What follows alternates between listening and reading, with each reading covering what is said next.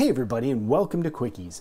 If you've got a Behringer XR18 mixer and you've been wondering how you can interface it with Logic Pro on your iPad so that you can have a mobile system for multi-track recording, well, I'm going to show you how to do that right now. Let's go!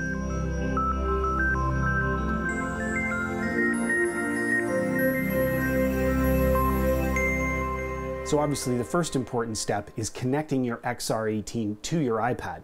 So what you're going to need is a cable. This is a USB type B, and it depends what iPad you have. The one I'm using is a lightning connector, but if you have one that's USB type C, then that's what you need.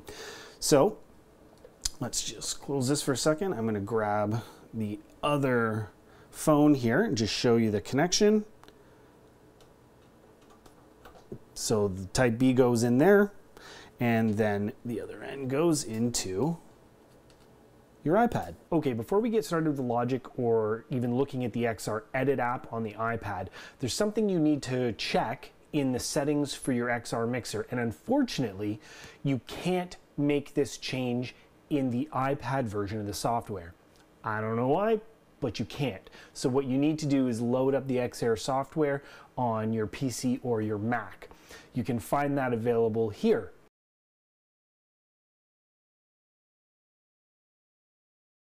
Once you've got it downloaded and installed, you need to connect, and then you need to come up to your Setup tab.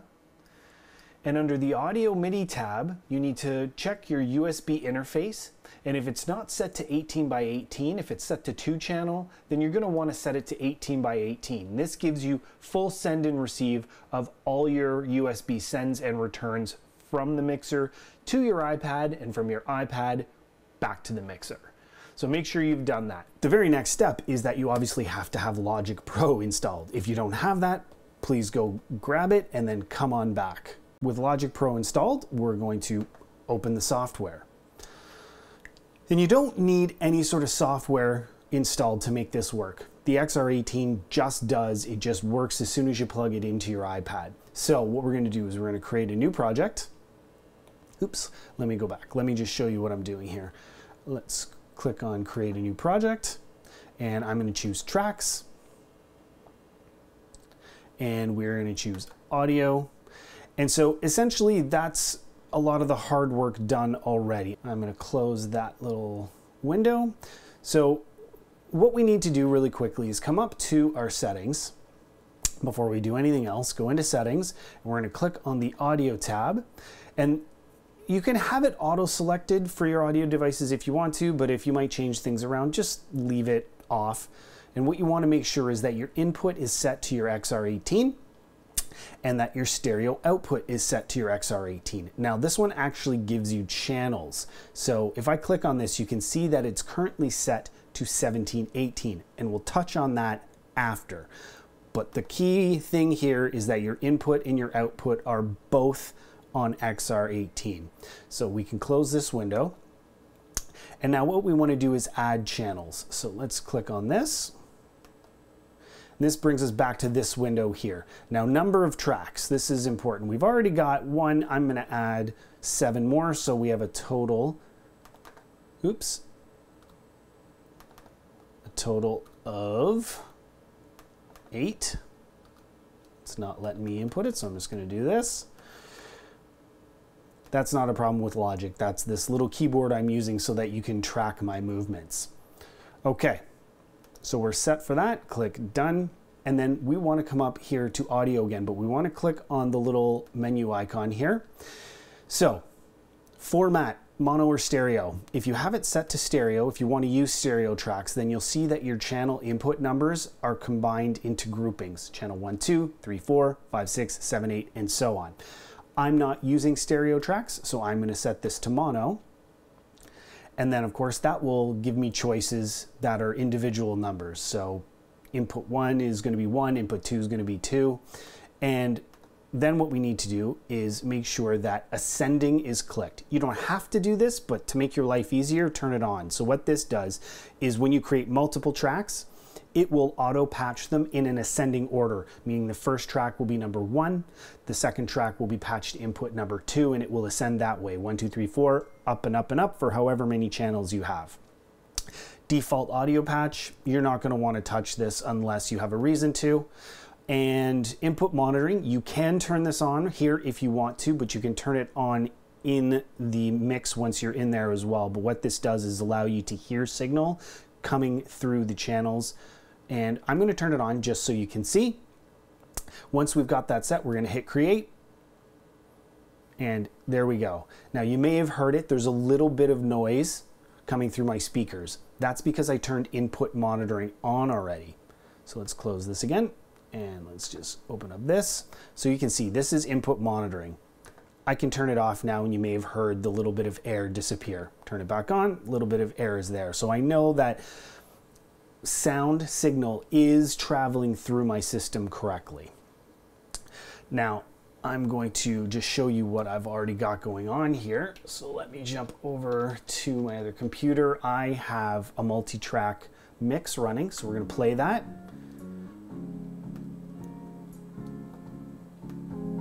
You can see, you can hear it from my speakers. You can see that I've got signal, and you can see that I'm controlling the output levels of my speakers right here in Logic.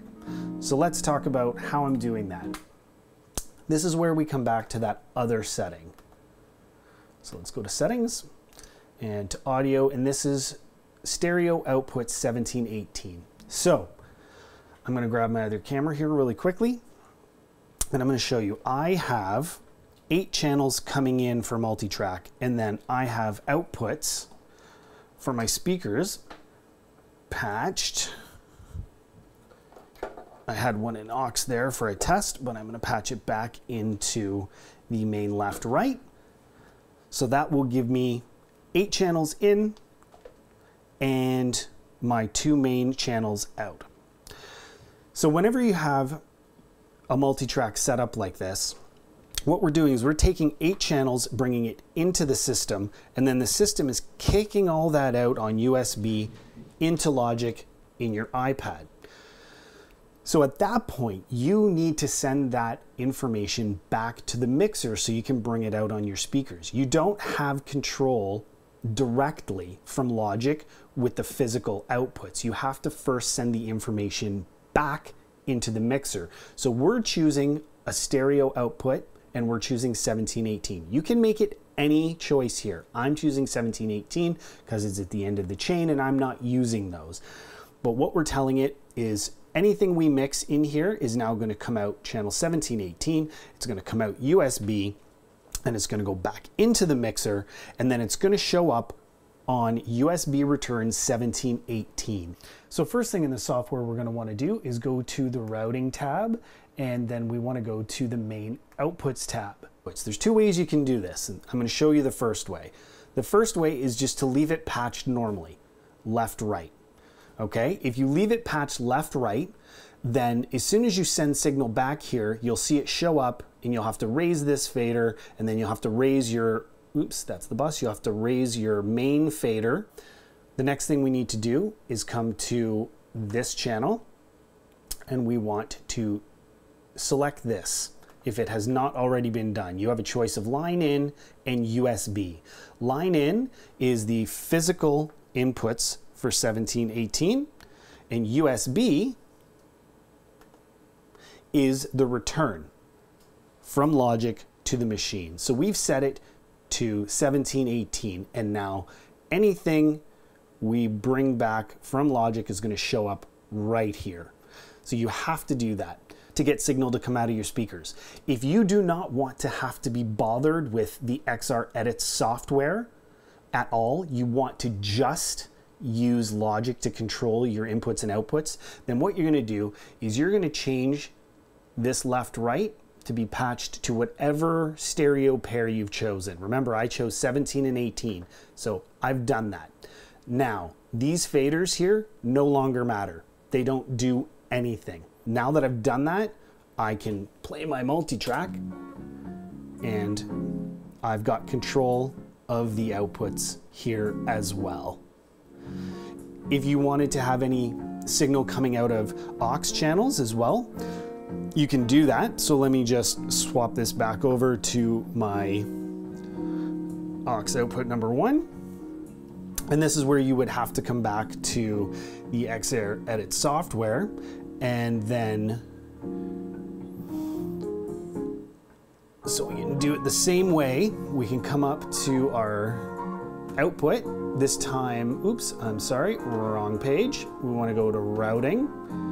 And then this time we're going to go to aux outputs. Let me just kill that for a second. And you can see we've got all our input channels available along the top, as well as our effects returns, and here's our buses. So you can see bus 1 is currently attached to aux 1, aux 2 is bus 2, and so on. What we want to do is tell our bus 1 in this case to look at aux input left. And just for the sake of this demonstration, I'll set aux 2 to be the right side of that. So now that we've done that, if I hit this, and we come back over here, if we select our bus fader, bring this up, and now bring this up, oops, bring this up, that's how much signal I'm sending to bus 1, and now I have to come back here and raise this fader. And now you can hear it getting louder in one speaker. So that's the one I've got connected to the aux. Again, if you don't want that hassle, you can make it work without having to control it here. What you want to do in this case is on this first aux, you want to change post fader to be pre-fader. Now that I've done that, you probably heard my other speaker come to life. So now my control for my main outputs as well as my aux are all controlled inside Logic. So any aux output that you want to have control of like that, you would set it the same way here in the software. Change it to pre-fader and make the actual output routing part of the return channel, which is your aux in channel. If you do want it stereo like this, you can actually link your buses. So if I come out here and now I go to input, oops, sorry, let's go back, not input. I have to click it here. So you want to choose bus and then choose the channel, and then you can do a stereo link. So now that I've done that, I'm going to choose yes. Now my bus 1 and bus 2 are linked. So my bus 1 is the left side and my bus 2 is the right side. So if you had another set of stereo speakers that you wanted to send this out, in addition to your main left right, you could link them together, and now they are controlled completely from inside Logic. Some other interesting things to note with this. Let's say you want to bring it back on channels that aren't 1718. So let's jump over to Logic Pro and let's change our output from 1718 to 1516. Then let's go back over here. So, oops, one second, let me turn the volume up here. So we've got signal going out, but we're not hearing it, obviously. So when we come back over here, we can see that the signal's disappeared from 1718. So what do? So let's go into the channel, and here under the input, you can actually change where you're pulling the signal from. Right now it's set to 1718, so let's change it to 1516. So now we can see we've got signal back, but it's not outputting, and that's because we need to go back out to our main page, go into routing, and under the main outputs, let's change this to 1516. So there you go. That's how you set up your Behringer XR18 with your iPad with Logic Pro so that you can do multi-track recording wherever you are with a really small portable package. I hope this was interesting, entertaining, educational. If it was any of those three things, please like, share, subscribe. Consider joining the channel on Patreon or just joining the channel down below right here on YouTube. And if you just like things that we've done in this video or any other video and you just want to throw a little gift our way, there's also super thanks down below. Any of those things help the channel in a really huge way, so thanks in advance. And until we see you next time, thanks for watching here on QuickEZ. Bye everybody.